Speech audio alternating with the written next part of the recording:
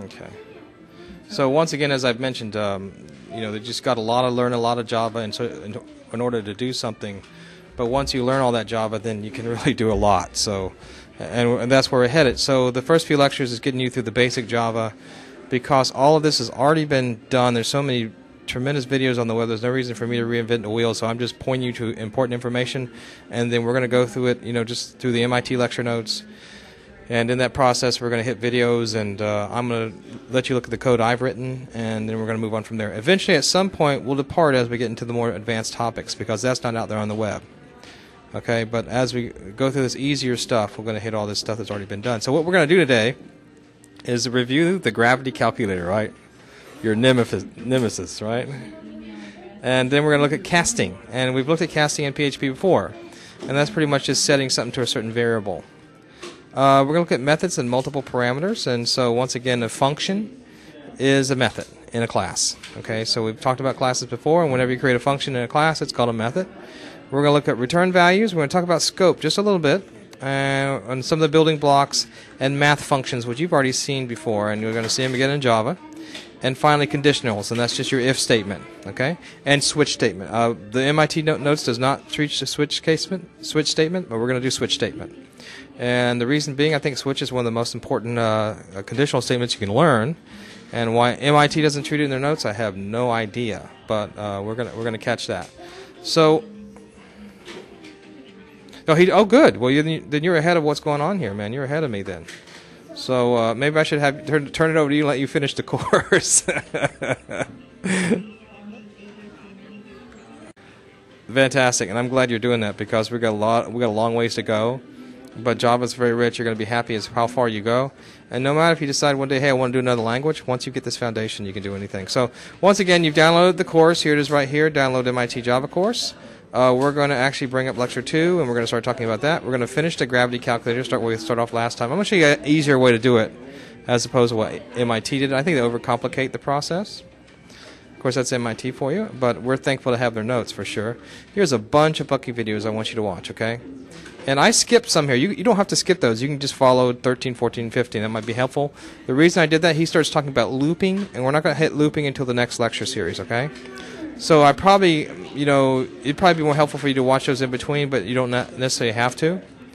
And then we're going to do methods and parameters. He's got many methods. He's got constructors. We're going to hit that.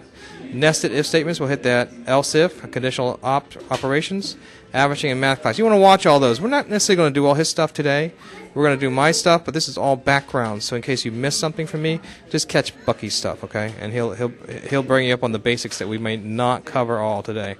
Real quick here, there is another video. There's tons of videos on Java, tons of tutorials on Java. So if anyone wants to learn Java, they can. And it's MacHeads on YouTube. He does one on casting, and pretty good video. Bucky doesn't treat casting, and at least not in some of his earlier videos, so I just caught one on casting.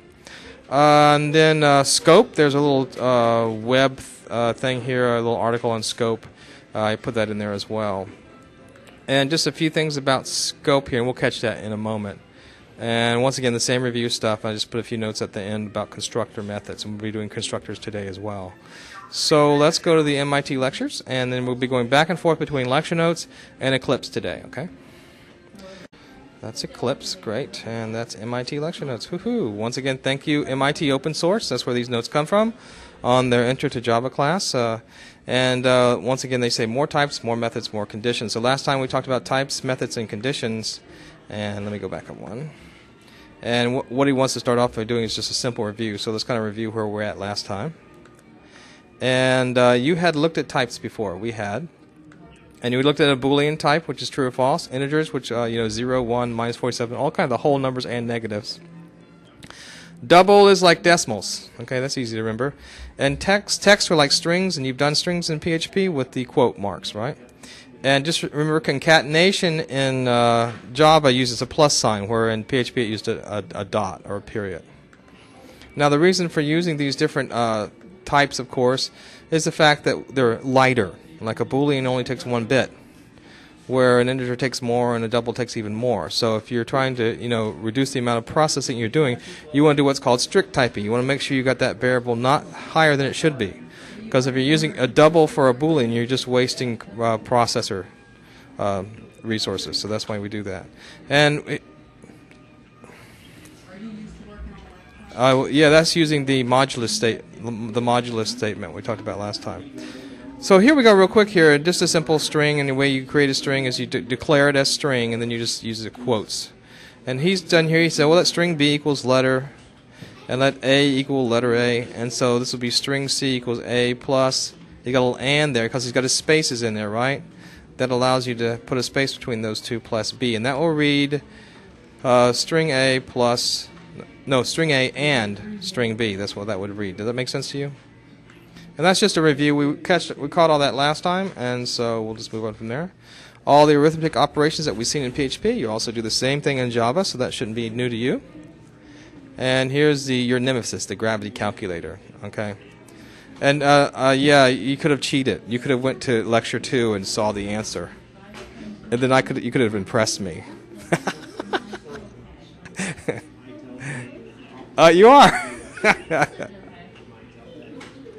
Okay, well, basically what he's doing, and he's overcomplicated this. He's got all this, he declares its variables, and he's declaring a variable and kind of a little function here.